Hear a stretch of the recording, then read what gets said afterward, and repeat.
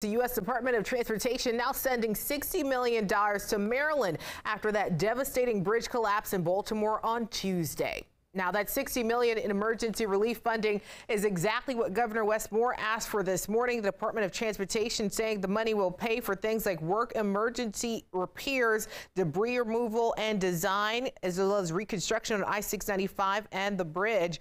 Governor Wes Moore shared a community update moments ago.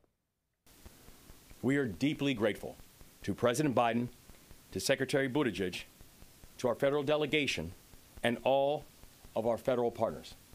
I was thankful to receive a call just about an hour ago from Secretary Buttigieg, and I'm grateful for the way that the administration has continued to lean in and support us. Well, the governor also saying the focus remains on the recovery and opening the channel that is now blocked by the ship and that downed bridge.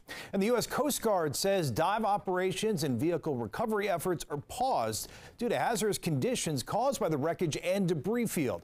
First responders have observed a sheen right around that vessel. And this all comes as the NTSB continues to investigate on the cargo ship. Right now, they're inspecting the hazardous materials. Now, the agency says 56 containers of hazardous materials were on board, and some of that hazmat containers, they were breached.